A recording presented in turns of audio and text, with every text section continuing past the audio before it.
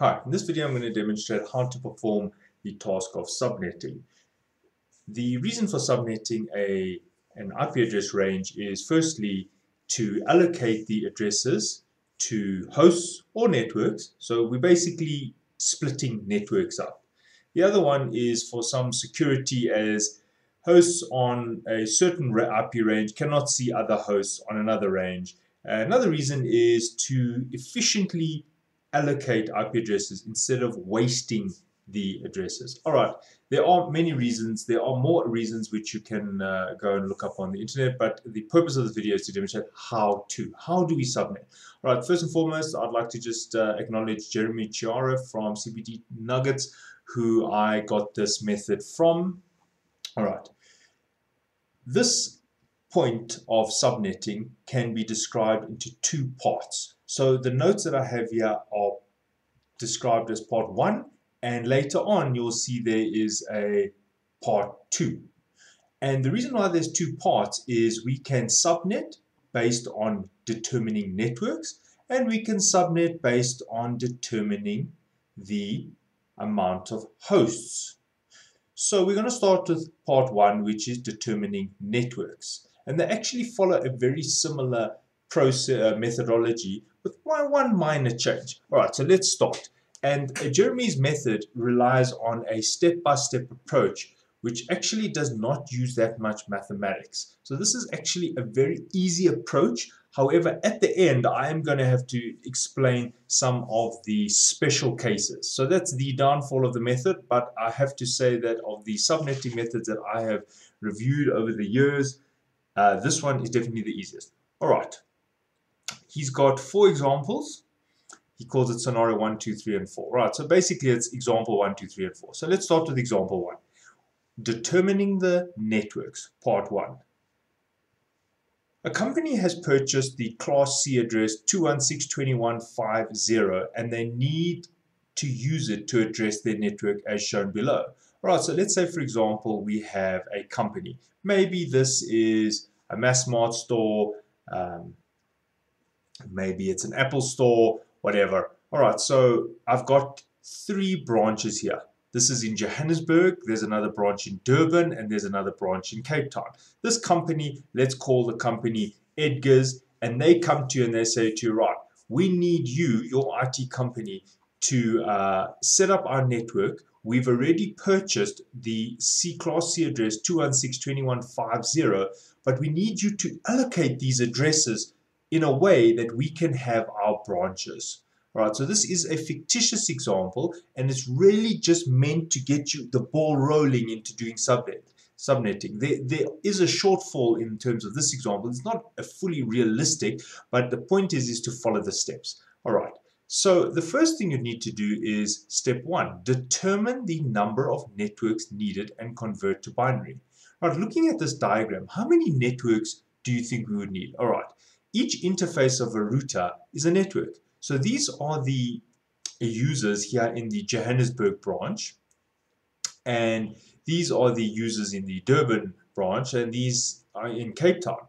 So we've already got 1, 2, 3, but we still need to connect these networks together. So every interface of a router is a network. So unfortunately, it is 1, 2, 3, 4, 5. So if I have to ask how many networks we need 5. If you wanted to add redundancy and link this router to this router, well, then you would need 6. But anyway, the example shows 5.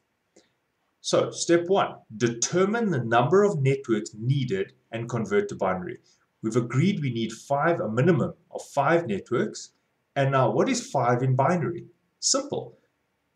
Here is the binary to decimal conversion, and we can see that 5 consists of a 4 and a 1, so we'd have 1, 0, 1. And there we go. 5 is 1, 0, 1. If you are unsure of the binary to decimal conversion, you can do this on your calculator. Right, I have put the standard Windows calculator on the screen, and I've just set it up to programmer. And if you want to do the binary to decimal conversion and decimal to binary, you can use the calculator. It is a good idea to know this off by heart, but we want to do 5, so let's just cancel that. 5 and there is the binary equivalent of the decimal number 5. It is, well, they put a 0 there, but it is 101. So that is the binary number. Now, using this number, we use it and we say, how many bit positions are being held by this 5 network requirement? All right, so we have 1 bit position, 2 bit position, 3 bit position. So it's actually 5 is actually 3 bit positions. Now, why is that important? All right, let's move to step 2. Jeremy says we need to reserve bits in the subnet mask and find the increment. Now, they said, the client said to you they bought a class C address. Now, the subnet mask of a class C address is 255.255.255.0. This is a standard thing. You should know this off by heart. So what does 255.255.255.0 mean? Well, let's look at it in terms of ones and zeros, binary. There are 255 options in the first octet. This is called an octet. So it has got 8 ones. 1, 2, 3, 4, 5, 6, 7, 8. Now, what is 8 ones in decimal? Let's just do that. 1, 2, 3, 4, 5, 6, 7, 8. Right, so 8 ones, and we want it into binary. So let's put it into binary. Okay, sorry, I made a mistake there. So it's 1, 2, 3, 4, 5, 6, 7, 8. Now look what happens when I put the binary number. If we come to the binary to decimal conversion table, you can see that if all of these are ones, then what we need to do is just work it out. You say 128 times plus 64 plus 32 plus 16 plus 8 plus 4 plus 2 plus 1 will actually give you 255. So that's what 255 means. It means all the bit positions are actually sitting in the position of a 1.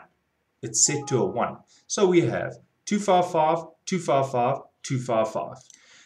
Now the second subnet is also all ones, and that is why it is 255, 255. So we've got the first set of ones, the second set of ones, and the third set of ones, all being set to ones. Right, now the class C allows the last space here to be hosts. Now, just to recap, for those of you who are not familiar, what does this all mean? I just will show you the notation. I have it somewhere here, you're right.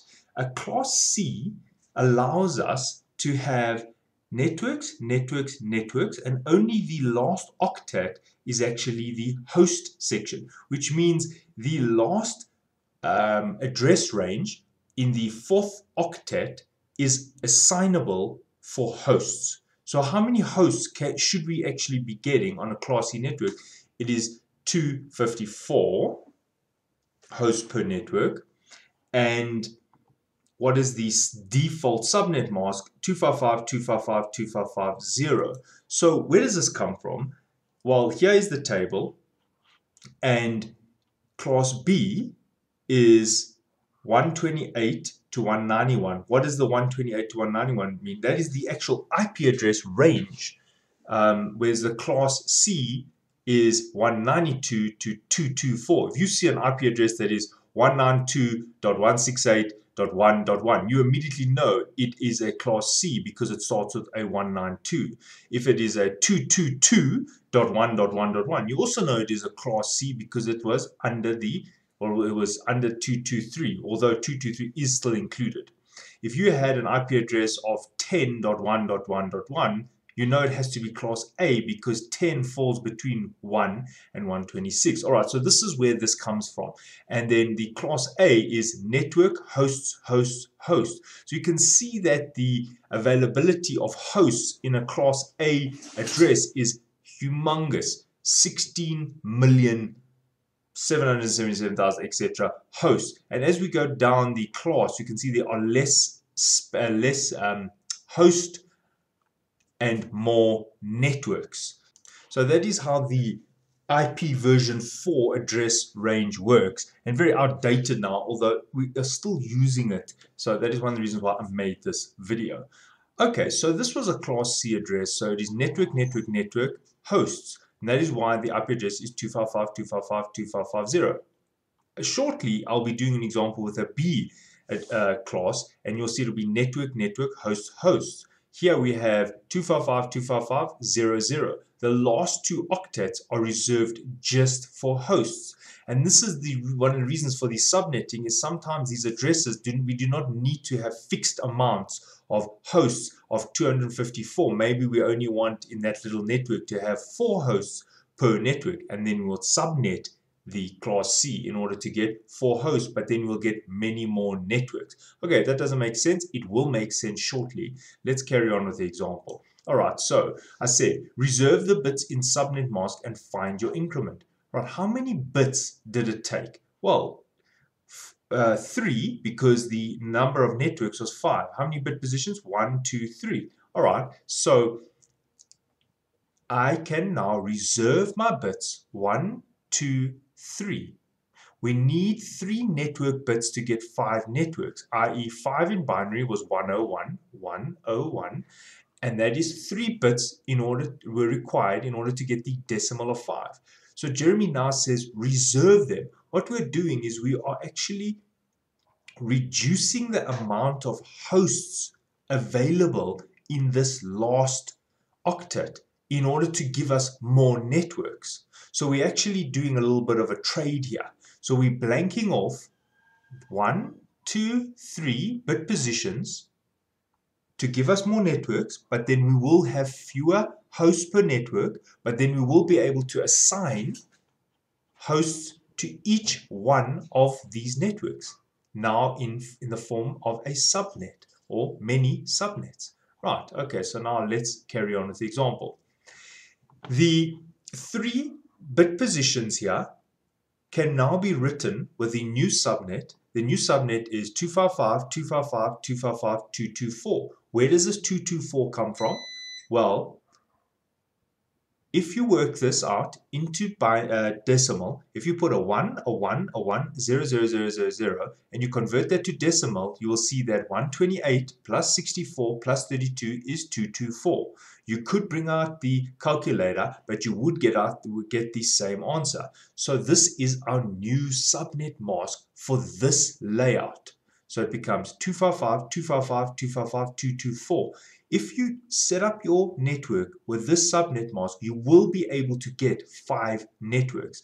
And you may also write it in the classless address system, which is /27. So it could just be the IP address /27. What is 27? Where do you get this 27? Well, easy. How many ones are here? 8. How many ones are here? 8. And here 8. So we've got 8, 16, 24, 25, 26, 27. So that is 224 or 27. Same difference. Now, here's the next point. This lowest bit position here is in which decimal location? Right. So we see the first one is 128. The second one is 64. The third one is in 32. So this last bit position is holding the location of decimal 32. And that is a very important point. The increment is the lowest network bit converted back to decimal. That is Jeremy's rule. So what we need to do is we need to use this 32, which I got from here, and now create the ranges. All right, the address they bought was the 216.21.50 address. So now we are going to add 32 to the starting address until we get our 5 networks. For example, 216.21.50, add 32, and that is the number, this one over here, is the number of the next address, network. Now, this part may be a bit confusing. This is the first network, 216.21.50. It is the 216.21.50 network. Remember, in addressing, we need to have 2 addresses, one to be the network ID or identifier, and one to be the broadcast address. So the very first address is actually the name of the network, and the last address is the broadcasting address, which you may not assign. You may not assign the first or the last. So let's see, how did the 32 work here? If you start on 0 and you say 0, 1, 2, 3, 4, 5, 6, 7, 8, all the way to 31, you will actually realize you have used 32 locations. Remember that in decimal, we usually start counting from 1. So 1 is 1, 2 is 2. But in binary, 0 holds a location. So if we start from 0, you can actually use that first IP address, and that IP address is actually the name of the network. So it is the 0 network, and the first host which you may actually set up is 216.21.5.1. So that is the first host, and you can do that all the way up to 216.21.5.30. You now have 30 hosts on the 216.21.5.0 network. If on that network you wish to send packets to everybody on the network, maybe you've just plugged in your Ethernet cable and the network card then sends a broadcast, it will then send it to the 216.21.5.31 address, which means everybody in the network will get it. So this is not an assignable address. 31 is not allowed. You're not allowed to assign it or configure it onto one of the hosts. All right, let's move on. The next network range is the 216.21.5.32. Now, if you add 32 to 32, you should get 64. But remember that the very first position, 32, is usable as the network number. So 32 is location, is the beginning of the addressing system. So therefore, we have 32 positions, 32, 34, 35, 36, all the way to 63. And if you count that on your finger, you will see that at 63, we've already used 32. Therefore, the next address range starts at 64. You could just say 0, 32, 64, 96. Between these addresses is 32.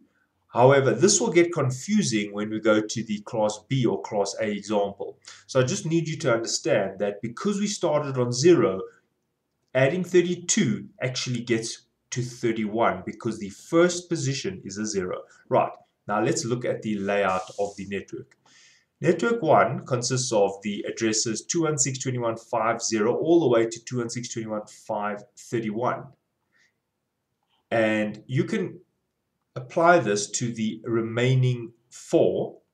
And just out of interest, we do have a router interface sitting here, Johannesburg to Cape Town, and just realistically, it would have too many addresses. We don't need so many addresses just for 2 interfaces on a router. So this is just a fictitious example. All right, so that is actually how you subnet the network, and it's actually done. Right, should we go on to the next example? I'm going to do an example a lot faster now, and I'm going to say, right, an organization needs 50 networks. They bought a Class C address, 195.5.20.0. Determine the subnets for this network. To recap, they want 50 networks, they got a Class C. Perfect. Step 1, determine the number of networks needed and convert to binary. Right, how many networks do they need? 50. There's 50. Convert 50 to binary, no problem. Here's our calculator, and you can say decimal, and you can say 50. And how many bit positions does it take? Well, 50 in binary is 110010. Okay, so how many bit positions? We go 1, 2, 3, 4, 5, 6. Okay, so in order to get 50 networks, we need to reserve 6 bits. Why are we reserving 6 bits? As I said, because we want to get more networks out of this Class C octet. And that is why we are blocking off these ones here in order to get networks. Right, so we need 6 networks bits. We need 6 network bits to get 50 networks. The subnet mask was 255.255.0, and now we got to change that. Blank off 1, 2, 3, 4, 5, 6. It's blanked off. Convert that to decimal. Easy. 1, 2, 3, 4, 5, 6. Add it all up. 128 plus 64 plus 32 plus 16 plus 8 plus 4 is 252. So this is our new subnet mask. 255.255.255.252. Or the CIDR of 30. 8, 16, 24, 25, 26, 27, 28, 29, 30. Right, there's your CIDR. Now, looking at the lowest bit position, we can see that it is in the placeholder of 4. Can you see 4 is here? It is the third last bit, and that becomes our increment. The increment is the lowest network bit converted back to decimal. Now, use the increment to find your network ranges. They bought a 195.520.0 network.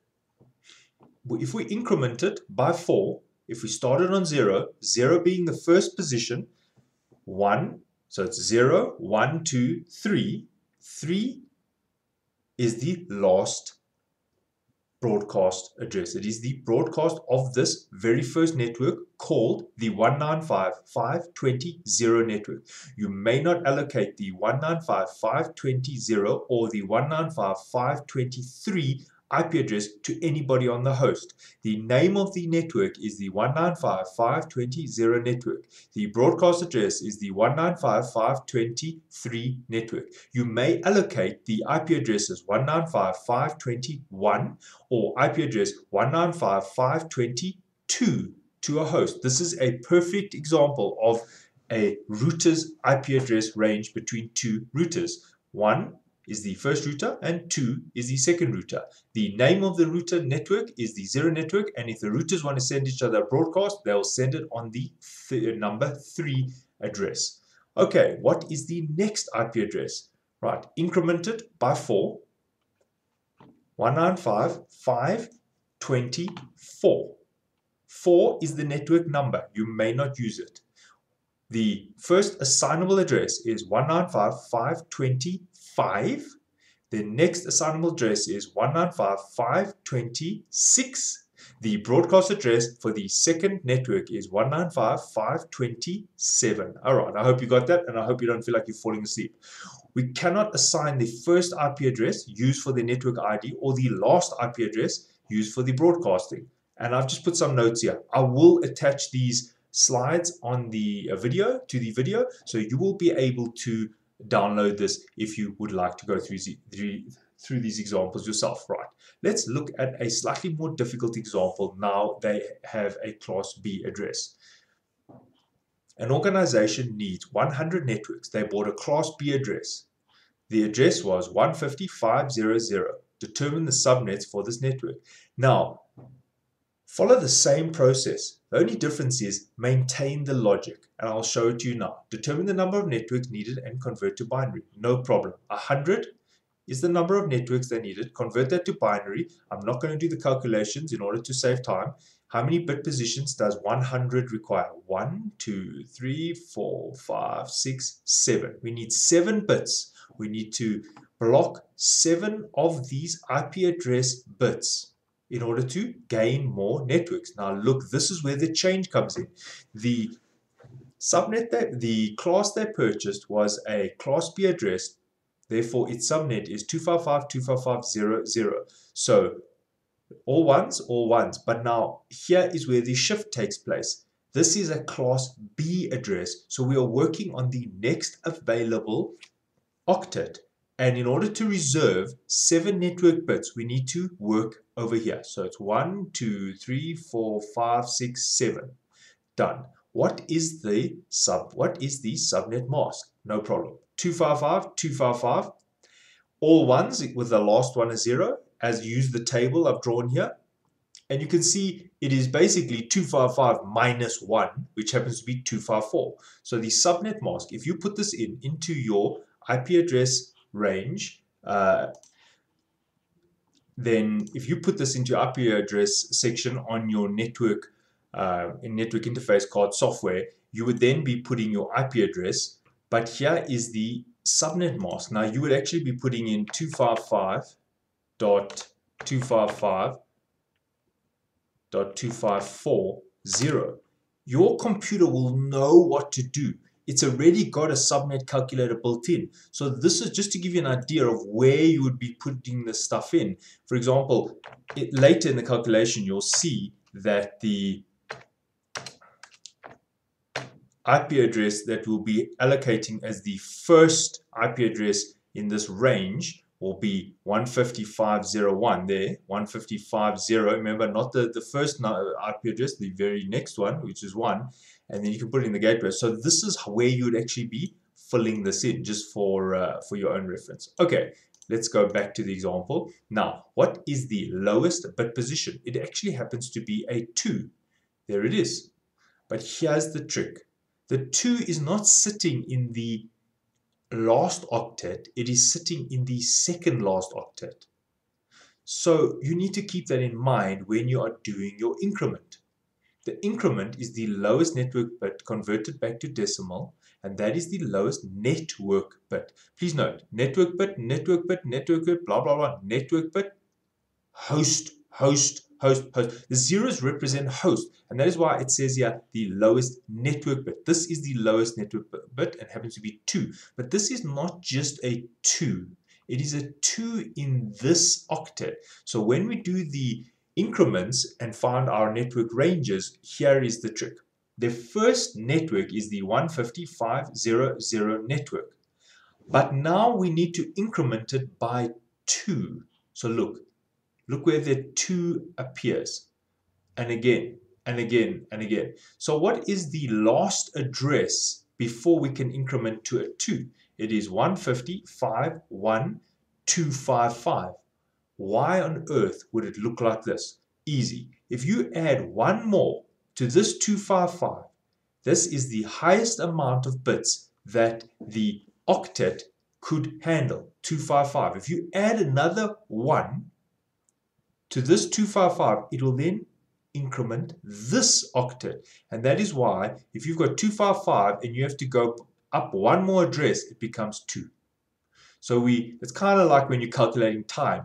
You can't say I have 10, you can say I have 10 hours and 59 minutes and 59 seconds. But you can't say I have 10 hours and 59 minutes and 106 seconds. No, the 106 gets converted because the highest amount of seconds you can have is 60. So the minute you go over 59, it becomes 60. You've got to increment the next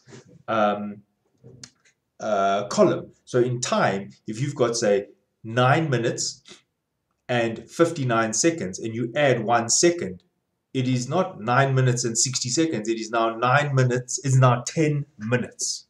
Right. So that is how it works. It's the same with IP addressing. All right. There are some extra information here. To check how many networks were actually obtained, you may use the formula 2 to the power of x, where x is the number of subnet bits added. Step 1. 2 to the power of 7 means 128 networks is available here.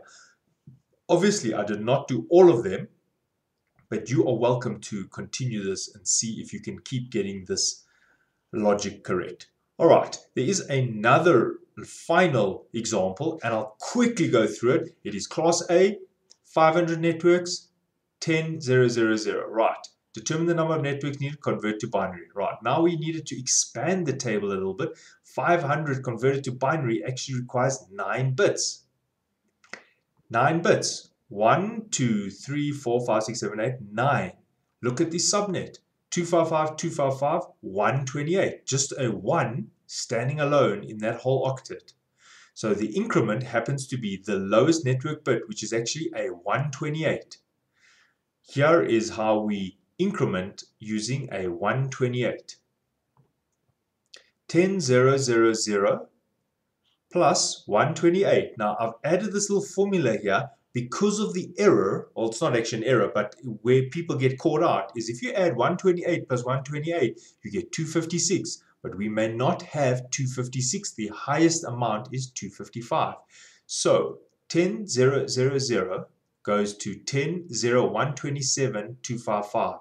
We have to continue on the 10,000,128,0 network. And then if I add 128, I get to 10,000,255,255. The next increment or network range is now 10,100, and so forth. I hope you're following the logic. Okay, so that is the first part of subnetting, and that was determining the networks. Now the alternative is determining the hosts. Right, in part 2, we're going to be determining the hosts. So let's start with the first example. An organization needs 30 hosts per network. They bought a Class C address, 216.21.50. Determine the hosts for this network. Right, this is the solution. Now, it follows the same steps. Jeremy uses the same steps for this section as previously, except for one little change here. And we're going to get to that now. The first step is determine the number of hosts needed and convert to binary. Right, they said they need 30 hosts. Note, they said 30 hosts per network. We're now changing from hosts, from network to hosts. Remember, in the first part, we did network organization. We wanted to subnet according to the number of networks. Now we are subnetting according to the number of hosts. All right, how many PCs or hosts or servers are we going to have on that network? They asked for 30. Same step. 30 converted to binary is 5 network bits. How do I know that? 1, 2, 3, 4, 5. Right. So I now move to step 2. Reserve bits in the subnet mask and find your increment. They gave a Class C address. So the subnet mask is 255.255.255.0.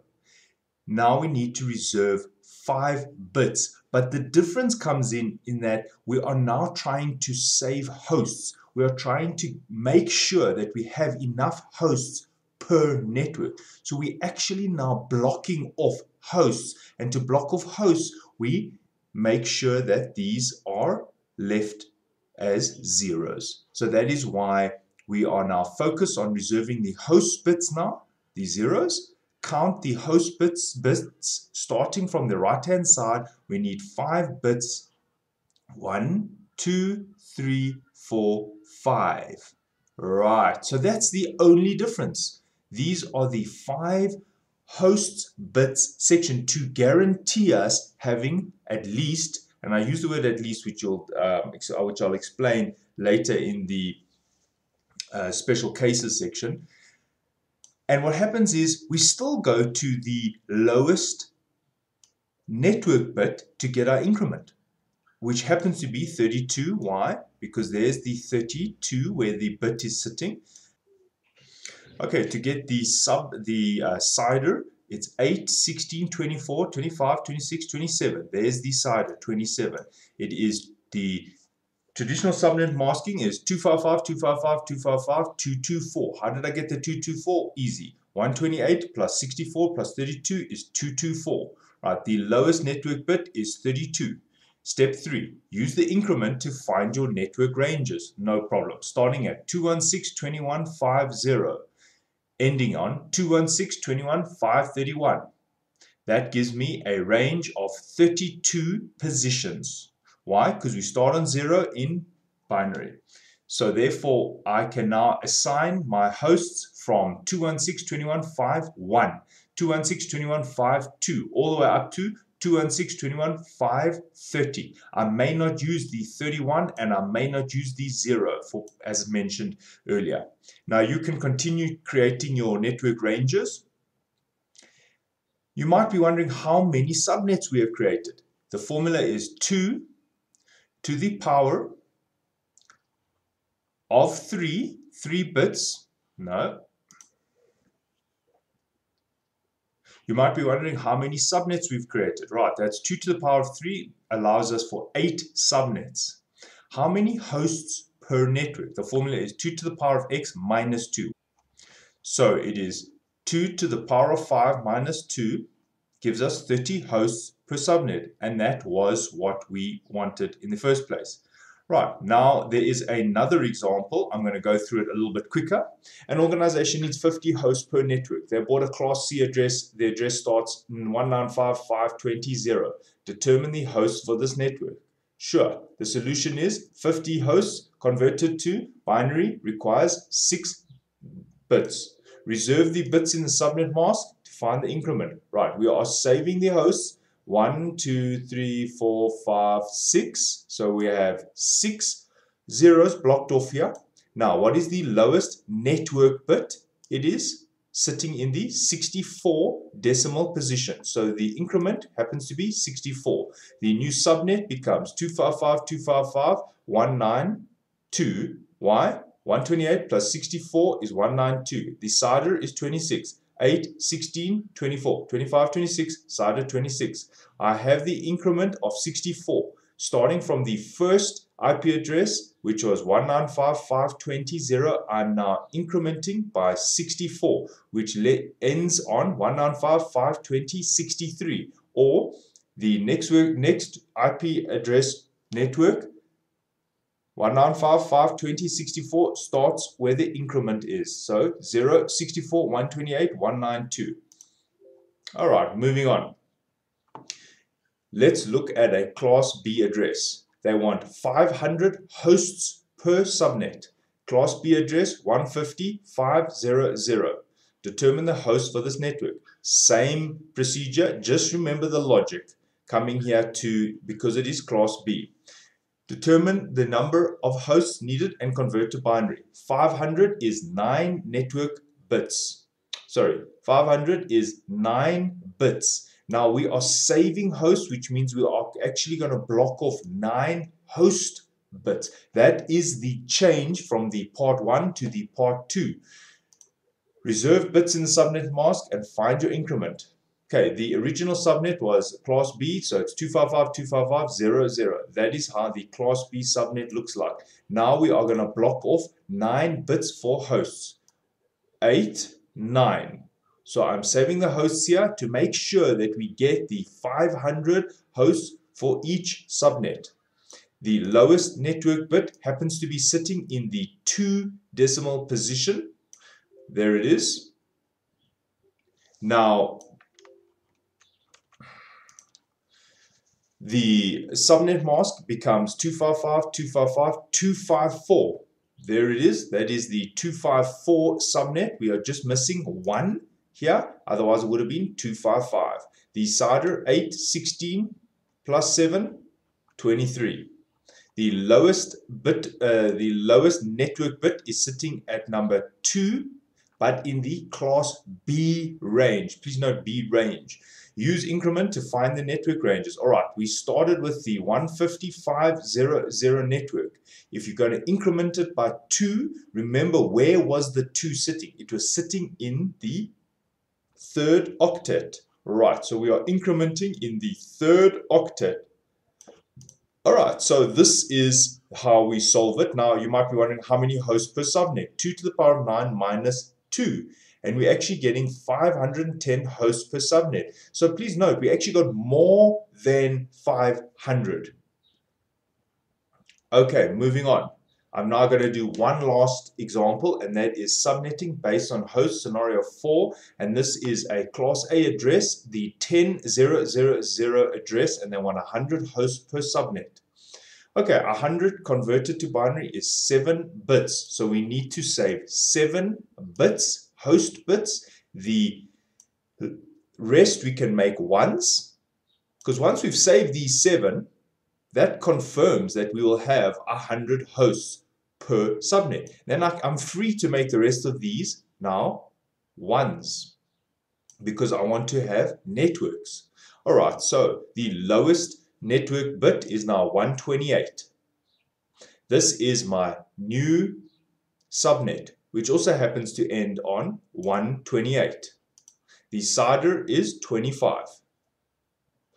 The increment, now please note, look where we were working in the 4th octet. So the increment happens to be 128.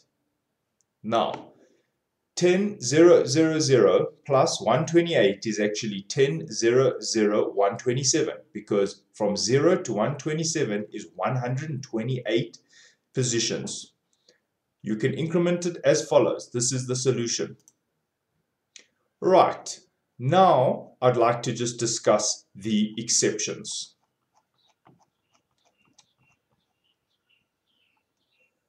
We have 2 types of exceptions.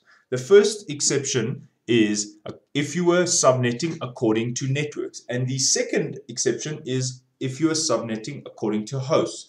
Now, this method of Jeremy's only works if you deal with these exceptions. And the exception is if you were trying to separate now we're going to part one, we're in part four, but it's part one of the subnetting, which was subnetting in order to get networks.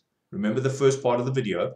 So if you are subnetting to get, say, 2 or 4 or 8, 16, 32, 64, or 128 networks, then we have a problem. For example, if your customer says to you, we would like 16 networks, then you have to apply the exception. And the exception is valid for all the powers of 2, funny enough. So there we go. 2, 4, 8, 16, 32, 64, 128. So you just need to know in your mind that if you are doing the part one of subnetting, which is subnetting according to networks, then you must be aware that if they want any power of 2, you will need to subtract 1 from the number of networks. And the logic behind it is as follows.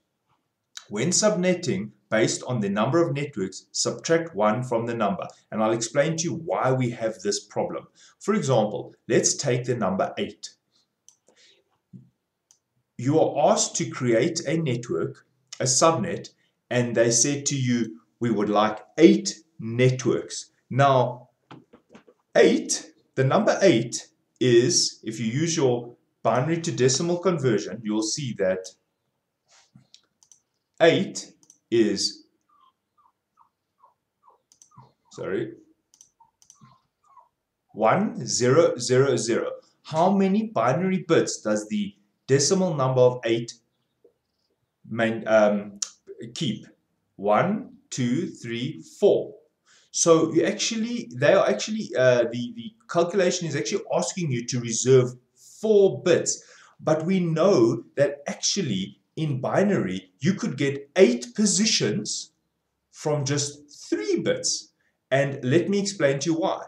Because if we have a 1, a 1, and a 1 here, that is 7. There we go. 1, 1, 1. And that is 7. But now ask yourself, if we start on 0 and we go 0 to 7, we've actually got 8 positions. And it's the same for all the powers of 2. For example, 16. 16 is 4 ones. So let me show you that. If somebody says to you, we need 16 networks. Now, the number 16 consists of 1, 0, 0, 0, 0. That is 5-bit positions. But actually, you could get it with 4-bit positions, because if you put the number 15 in there, you get 4 ones. Now, in order to get 16 positions, you could have a 1, a 1, a 1, a 1. You could actually have 15. And why is that so? Because 0 to 15 is actually 16.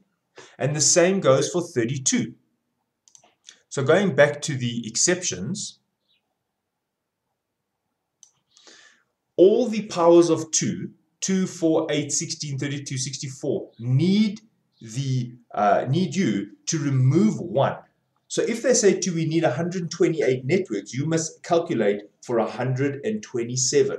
If they ask you for 64 networks, you must calculate for 63 networks.